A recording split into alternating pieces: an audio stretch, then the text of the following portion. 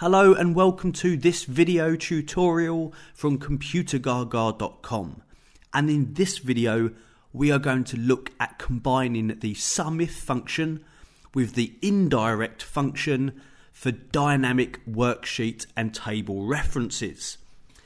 So I have this summary sheet with a drop down list to choose a region from, and each sheet at the bottom is a region. I have London, Paris, Dublin and Toronto, and then another cell with a drop down list for a category of expense.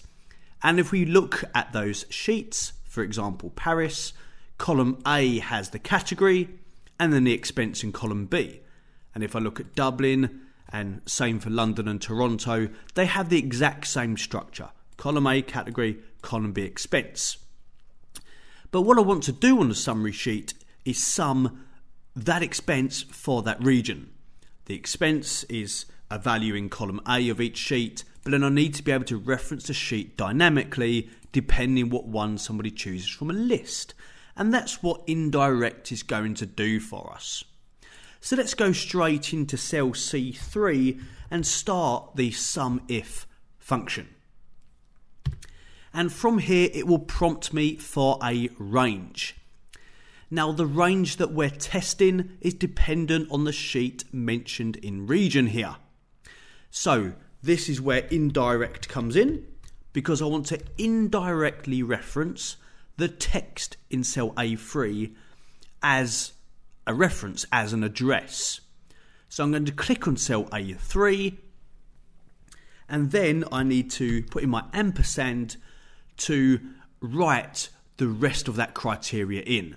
So the reference to that cell is dynamic. I don't know what people are going to choose in there, but the rest of it I do know. I need to open up my double quotes and put an exclamation mark, because all sheet references have an exclamation mark after them. And then I'm just going to type column A, because in this example I know for all of the sheets that the category is mentioned in column A. I'll close off those double quotes and then I'll close off the INDIRECT function. There is another argument within the INDIRECT function, which is to specify what type of address you want to use, whether it's an A1 reference or an R1C1 reference. If you ignore that optional question, it will keep with the A1 style referencing, which we're quite happy with here. I'm referencing column A, I want to use that style. A comma brings us onto the criteria section of the SUMIF function. That one's nice and easy. It's just a reference to cell B3 for the category that forms our condition. But when we put in our comma, we will need INDIRECT again to reference the right sheet for the sum range. So I'm going to type it in. I could copy the one I had before. This is going to be very similar, but it's an indirect reference to cell A3 to pick up the sheet name. And then we're going to concatenate onto that the exclamation mark, and this time it's column B. That's where the expenses are written. A closing bracket for INDIRECT, another close bracket for the SUMIF function, and if I press enter, I have the total for marketing expenses in Toronto. But if I was to change that to equipment expenses, it works. And if I change Toronto to London, or even to Paris, it is working. I have a dynamic reference to a sheet name based on a cell value by using INDIRECT within a SUMIF function. Obviously the same can easily apply with COUNTIF and so on. What I thought I'd do next, now we've looked at how to use it with a worksheet reference, is to explore using it with a table reference. Because table references are so encouraged nowadays in the way that we work with data. So you may have your spreadsheet data stored that way. So over on the other sheets, I now have them in a table, and keeping with the consistency, I'm on a London sheet. Guess what I called the table? Yes, I called it London. And if I was to come down to the Paris sheet, where that data is also already in a table, and what's the table called? It's called Paris.